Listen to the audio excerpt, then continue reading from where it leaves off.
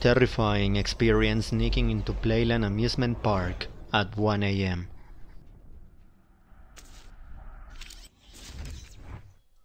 I am writing these lines during the first days of October of the year 2022. I'm a first-time poster here, so bear with me. When two of my friends and I were juniors at Sunny Purchase College back in the year 2018, we decided to sneak into Playland Park in Rye, New York. One of the friends of mine grew up in Rye and had done it many times before. So, while I was nervous about getting arrested for trespassing, I felt a little bit reassured that the park wasn't very well monitored at night. At around 1 a.m. we drove and parked our car next to a large fence, and we attempted to scale it. You know, we tried to climb it.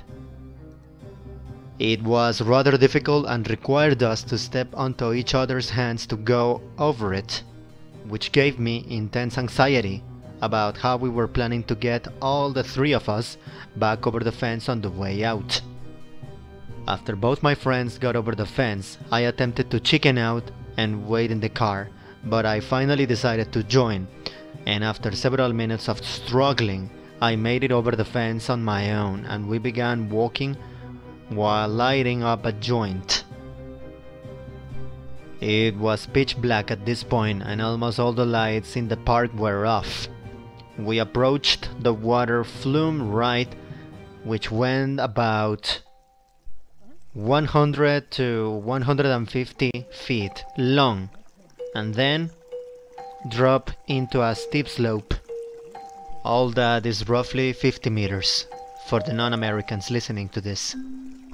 Along the side of the ride was a staircase for technicians and employees, which my friends decided to climb for a better view. At this point I chickened out, and I decided to stay at the bottom out of fear of heights. As they ascended the stairs, I looked out across the park and I noticed something very strange. We weren't alone in the park.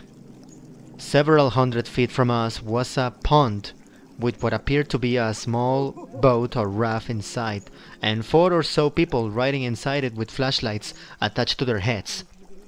What was even stranger was the fact that there were 2 dark figures swimming in the pond looking for something underneath the water. I could barely make out the silhouettes of these figures, but after a few minutes I noticed that they could see us, and I began mobilizing the boat in our direction. I frantically started screaming to my friends, who were all the way at the top of the water ride and could barely hear me.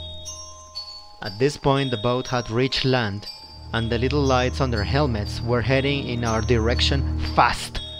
My friends finally raced down the stairs, and we began sprinting as fast as we could down a boardwalk that was dimly lit, and back towards the way we came. As we sprinted down the long straight boardwalk, I realized that we were completely visible, and we started to accept the reality of being caught or arrested.